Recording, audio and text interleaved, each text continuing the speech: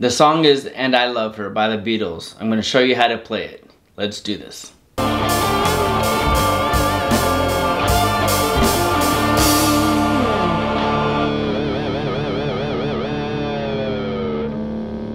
Okay, so let's do the beginning, the intro part. So the beginning is 2 chords. The chords are going to be F sharp, minor 7, and E6.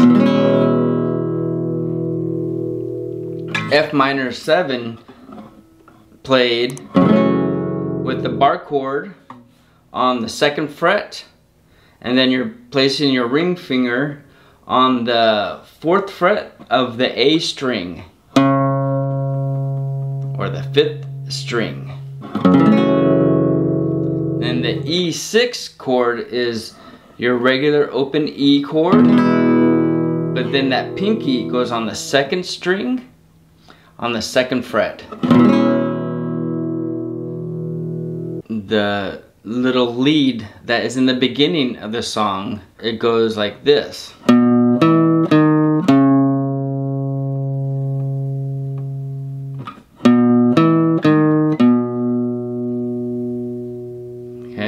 So how you play it is, I'm using my middle finger to bar the 4th and 5th string on the 2nd fret.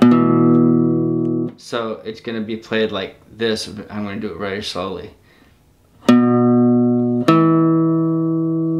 then I'm going to use the index finger on the 1st fret of the 4th string. Then the pinky on the 4th fret of the 5th string. Then that way you can play the chord. Then the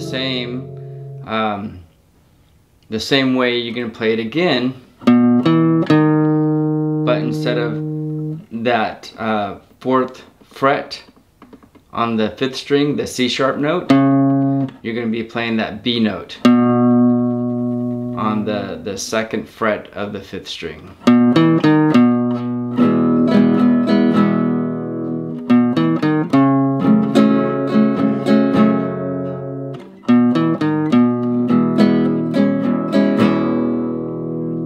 Okay, and again those chords are F sharp, minor.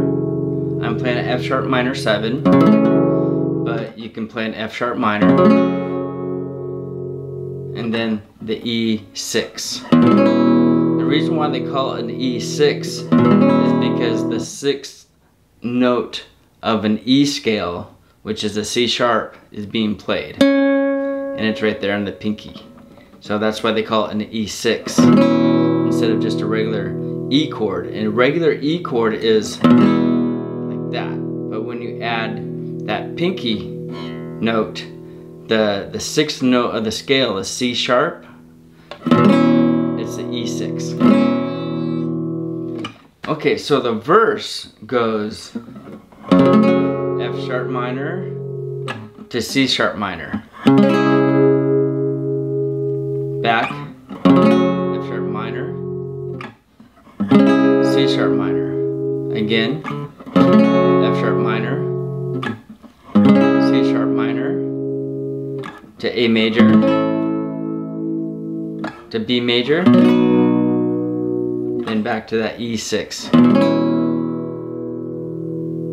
And those are the chords to the verse. Now the chords to the bridge, where it says, "And a love like ours." It starts off with the C sharp minor to B, back to C sharp, we'll never, to the G sharp minor, back to C sharp, then G sharp minor, then to B7. Okay, if you don't know how to play the B7, you're barring the 2nd fret, and it's the 5th string all the way down to the 1st. Then you're going to put your ring finger on the 4th fret of the 4th string, and then your pinky finger on the 4th fret of the 2nd string. That is a B7. And usually you play strings 5 through 1. But if you are going to bar the whole fretboard, you can add that F sharp in there and play it. It's a little fuller, it's a little more bassier, but if not, then you're just playing the 5th string down to the 1st string. Cool. So now there's a modulation, and the modulation occurs on the solo. So a modulation is when the whole song moves up or down. So in this case, during the solo, the modulation, it moves up a half step. So instead of it being an F sharp minor for the verse and C sharp minor for the verse, it modulates a half step up. So it's going to be a G minor to a D minor. Back again. G minor to D minor. G minor. D minor to B flat.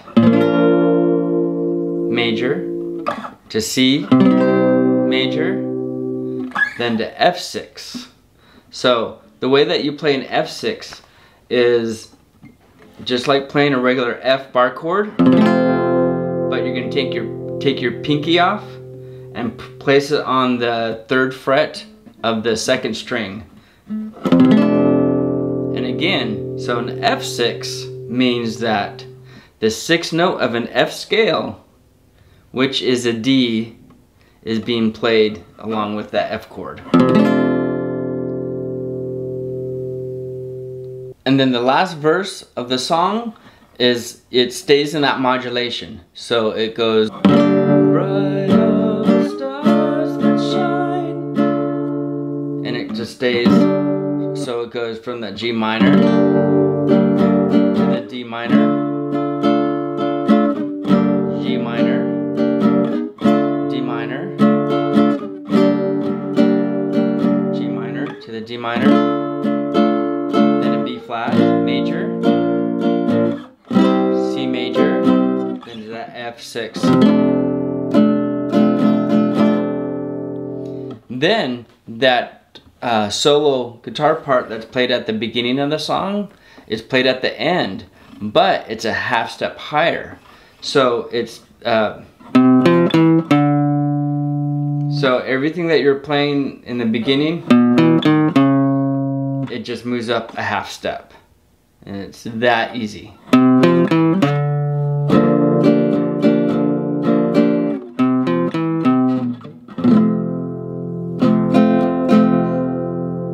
Okay, so the notes are C, F, E, D. It's that same progression. You can probably play up and down the neck.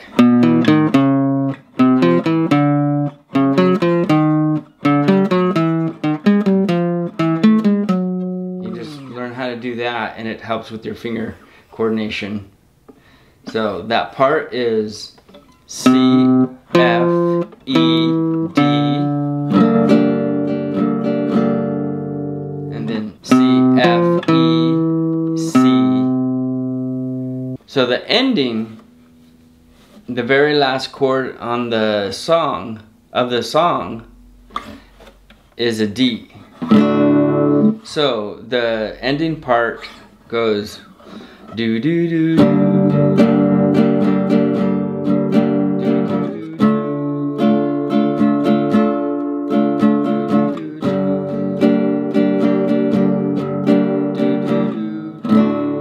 So it plays a D there. So the last part of the song is a G minor to D minor, back to G minor, then to a D major.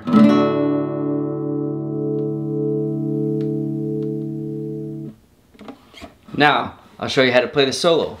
So the solo goes off of the chords from the modulation, which is the G minor, to the D minor. G minor, D minor, G minor, D minor, B flat, C, both major chords, and the F6. Those are the chords to the solo. Now the actual solo, I'm going to break it down. So it goes.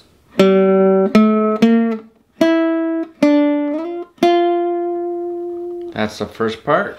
So it's G, A, B flat, E, D, F. So we're going to start off the G string. So G open, A, or the second fret of the third string, B flat, third fret of the third string, and then E, fifth fret of the second string, D, or the third fret of the fifth string, then slide up to the F, which is the sixth fret of the second string, and then you go.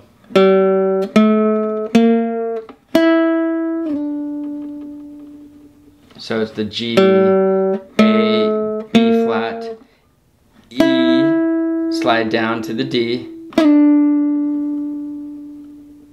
Okay, so from the beginning.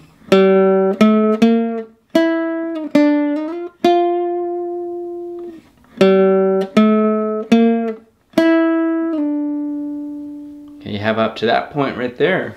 Then you play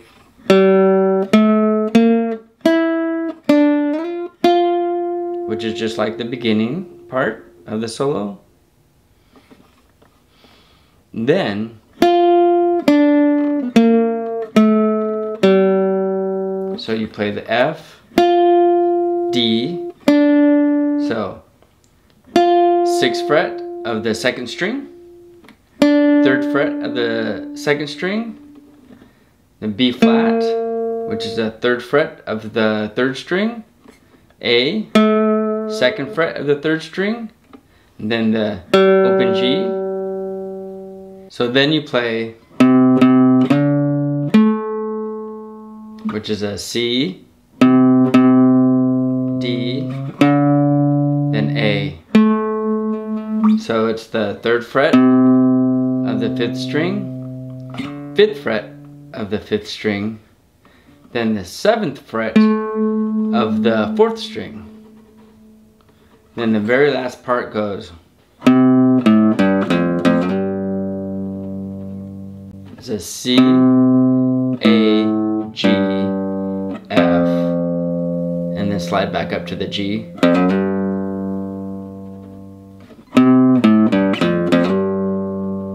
Okay, C, which is the 3rd fret of the 5th string, then the open A, then the G, which is the 3rd fret of the 6th string, and then the F, which is the 1st fret of the 6th string, then you slide back up to that G. So the full solo is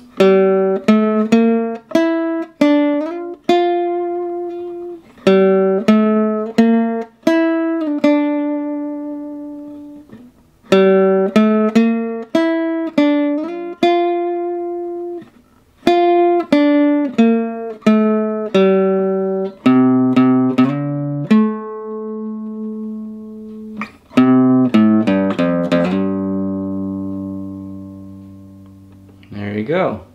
We'll play it again and I'll play it slower.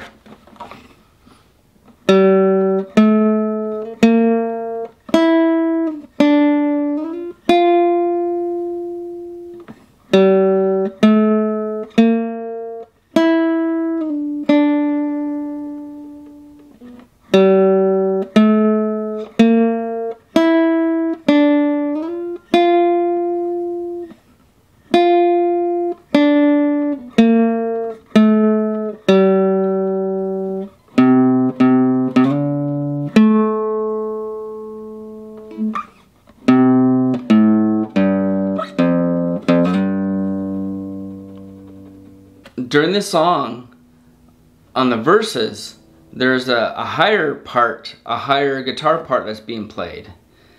I'll show you how to do that. So when they're playing the F sharp minor to the C sharp minor, it's an F sharp minor up here, but it's arpeggiated. And how you do that is you have your ring finger on the 3rd string, 11th fret. Middle finger is the 2nd string, 10th fret. And your index finger is the 1st string, 9th fret. So you're arpeggiating those notes. Then you're playing the C sharp minor chord, and I'm just barring the 9th fret of the 1st, 2nd, and 3rd string. And then after that,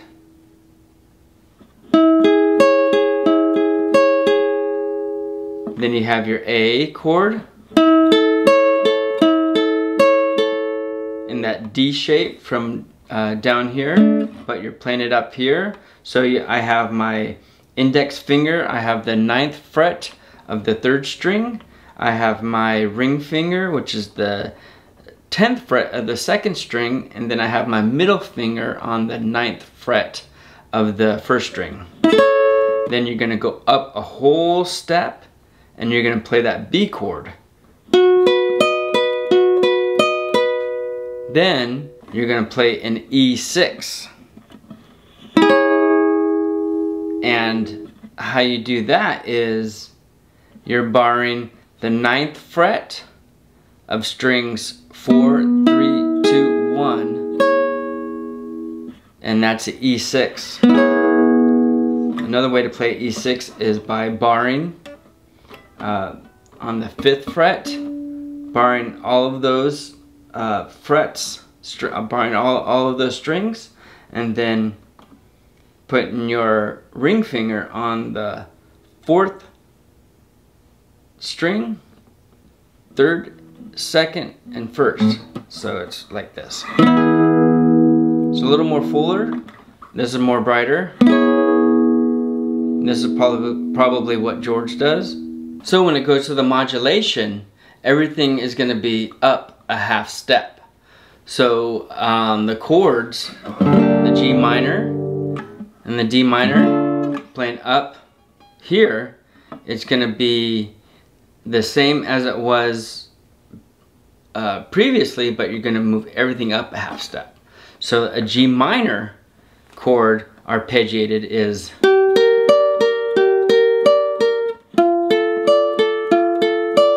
so you're starting on the 12th fret with your ring finger on the 3rd string. Then you have your middle finger on the 11th fret of the 2nd string. Then you have your index finger on the 10th fret of the 1st string. And then to arpeggiate the D minor chord is you're barring frets 10 of the 3rd, 2nd, and 1st string. And then you're going back to the G minor, to the D minor, G minor, D minor, B flat,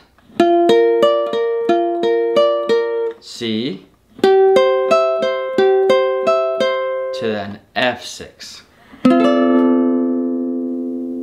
For the B flat chord, you have the 10th fret of the 3rd string with your index finger. Then you have the 11th fret of the 2nd string with your ring finger. Then you have the 10th fret of the 1st string with your middle finger. That's a B flat chord. Then you're going to go up a whole step. That's a C chord. So you have the 12th fret of your 3rd string with your index finger. You have the 13th fret of the 2nd string with your ring finger. You have the 12th fret of the 1st string with your middle finger. That's the C.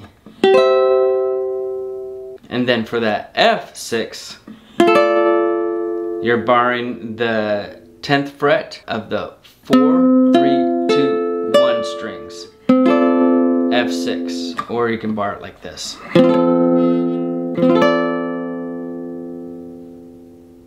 And that's the song. Thanks for watching.